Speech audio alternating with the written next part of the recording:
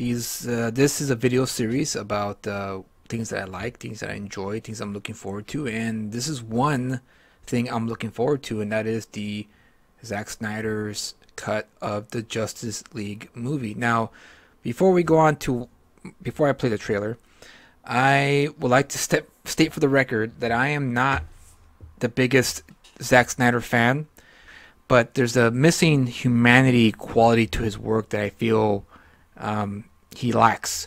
But overall, I am a proponent of artists being able to express themselves the way they know how to express themselves. It doesn't matter if it's good or bad.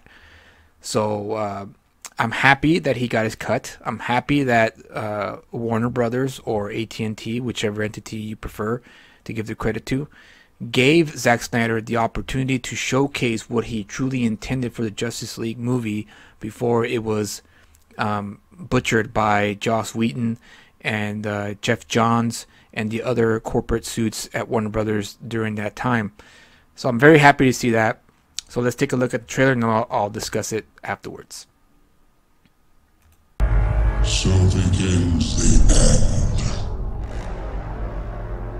for Darkseid. I've never seen a being this strong. Maybe one. He's back.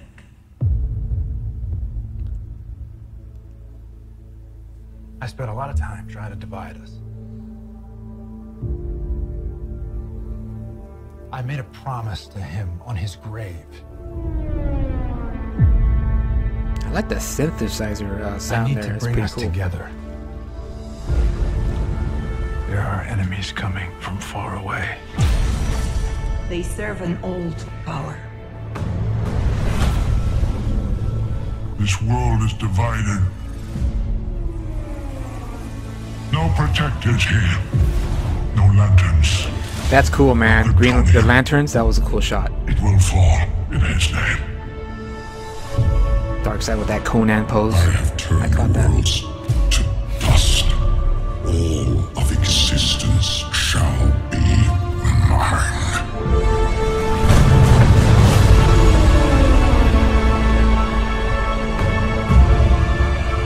I have a second chance. I am not gonna waste it. He said the age of heroes Second would never chance, come not again. gonna waste it. Fighting the devil and his army. You know, I don't care how many demons he's fought and how many hells. He's never fought us united. It's time to stand. Fight. The time is now.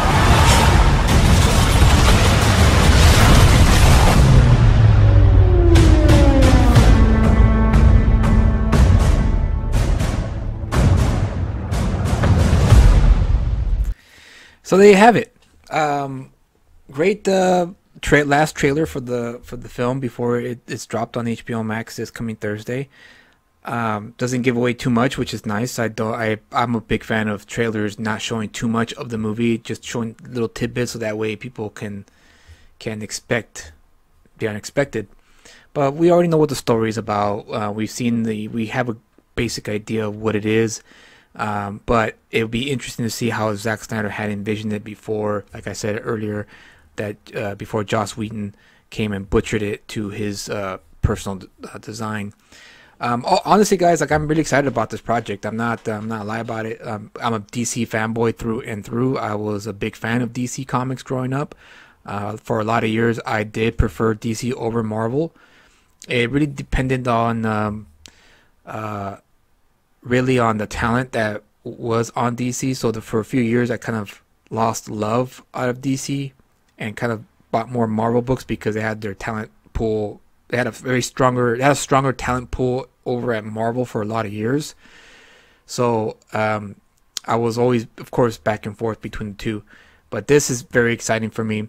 I can't wait to watch it. I will definitely review the movie in this channel, so that way people can can check it out if they'd like to. I know there's a lot of Zack Snyder haters out there, and it's a given because you can't win them all, as the old saying goes, and that's okay if you're not looking forward to this movie. If you think Zack Snyder movies are trash, that's okay too. That's fine, because Zack, like I said, I'm not the biggest Zack Snyder fan personally, but I am a proponent of having directors and writers have their time in the sun, per se, like allow them to express their artistic valor of sorts to the world, be it good or bad.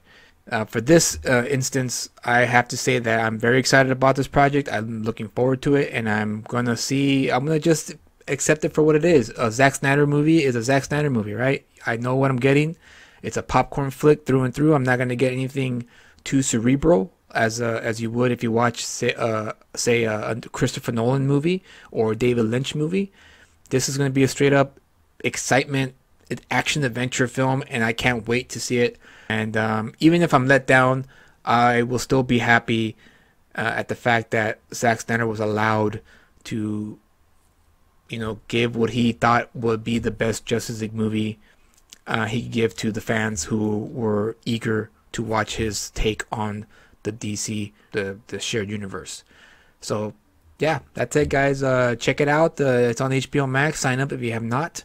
This is not a paid subscription to HBO Max. Did not pay me to do this. I just did this out of my own goodwill because, like I said, I'm a DC fanboy through and through, and I want the DC films to survive. I want them to compete with Marvel, and I hope that this is the beginning of that. So with that said, Julius Freeman out.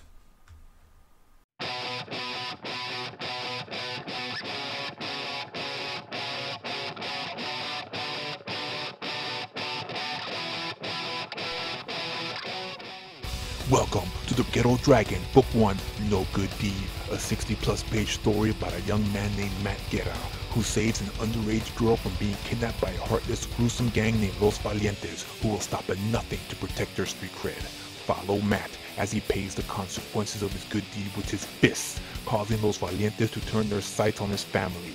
Does our hero back down, or does he stand his ground? Join us in this martial arts adventure that involves action, drama, a little romance, and tragedy. Follow Julius Freeman on Twitter and Facebook for the latest updates. Also, check out his YouTube channel and subscribe, where you can join him in exploring the rich history behind the creation of the Ghetto Dragon. Help make it happen for the Ghetto Dragon, Book 1, No Good Deed. You won't regret it.